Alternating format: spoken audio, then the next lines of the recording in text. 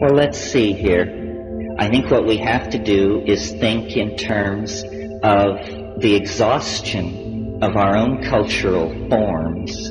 I mean, that's what we're living through, is a global dying created by the exhaustion of our cultural forms and the vitality of the cultural forms that we see in these so-called primitive, I call them pre-literate people. As Nicole pointed out, they have nothing, but what they seem to have that we cannot seem to get a grip on is a kind of dynamic equilibrium with their environment and peace of mind in the felt experience of the moment. These are the two things we don't have. As a society, we cannot seem to make peace with nature. As human beings, as individuals, it's very hard for us to be at peace with ourselves. I mean, I consider my own life the search for peace of mind.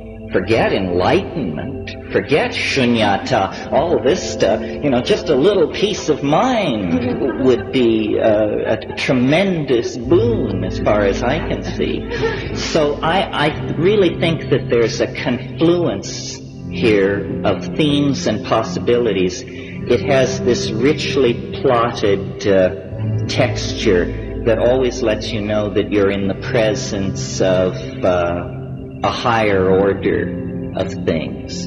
It's that the shamans whom we admire, who we idealize, are seen to be at the center of this environment, the warm jungle, the tropics, the warm tropics, that we find it necessary to destroy. So it's a perfect image of us being at war not only with ourselves, but with nature itself.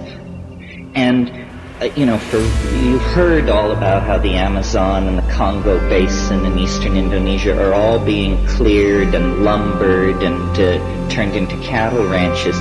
This is a tragedy, obviously. We understand and can perceive the dynamics of that.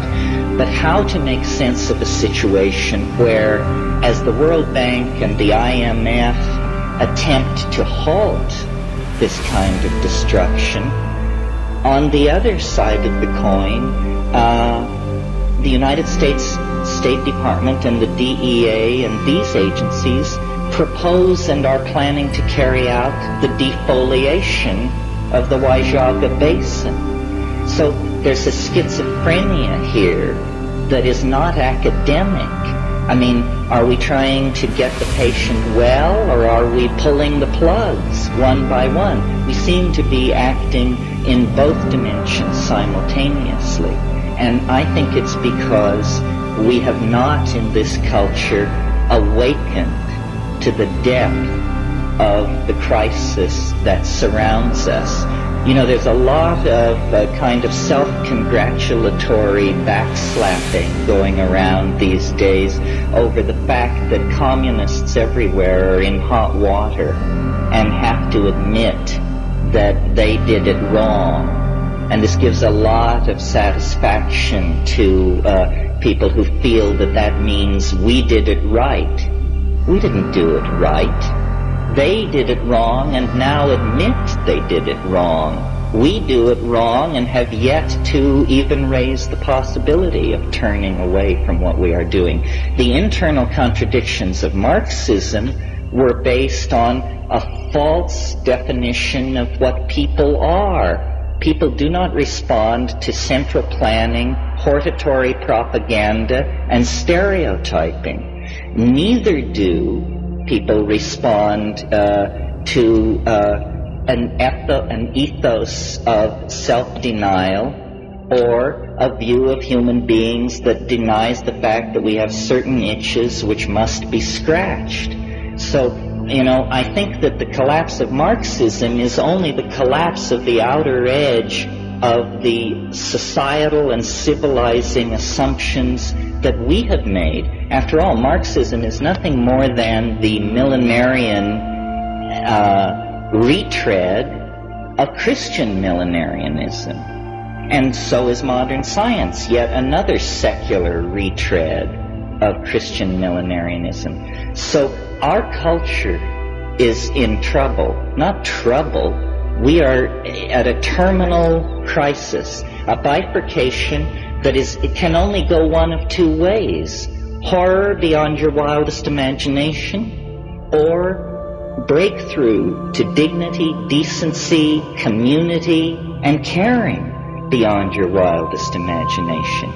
Now, where do you look for models? Where do you go? The answer is so obvious. You go to nature. Nature has been playing this game for 3 billion years on this planet. We have been playing the game, we, the apostles of Christian scientism, for about 2,000 years. Nature has an economy, an elegance, a style that if we could but emulate it, we could rise out of the rubble that we are making of the planet. You know, it was the geographer Carl Sauer who said, man found the planet a climaxed primeval forest. He, and notice the gender here, he will leave the planet a weedy lot.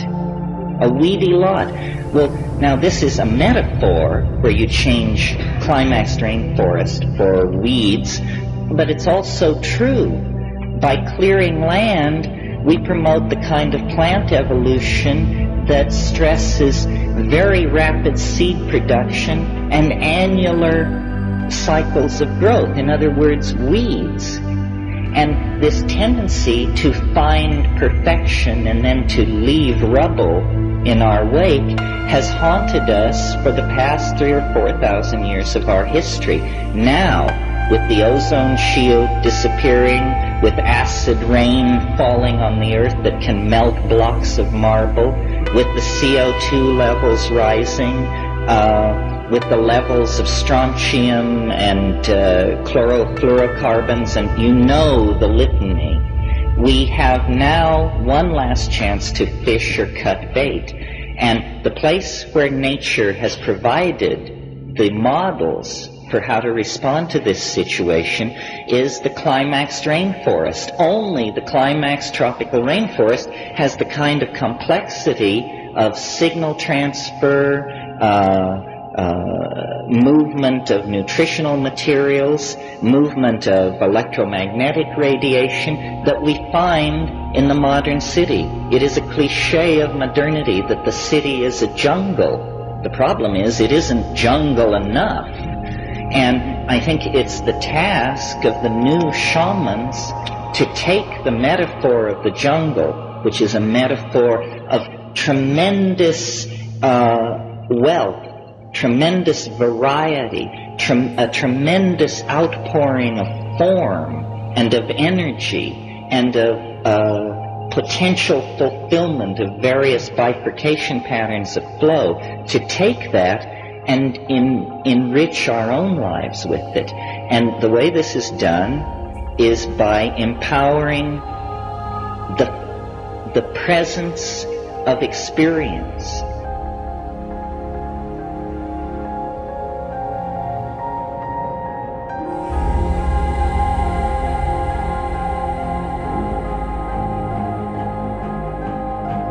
We have not in this culture awakened to the depth of the crisis that surrounds us.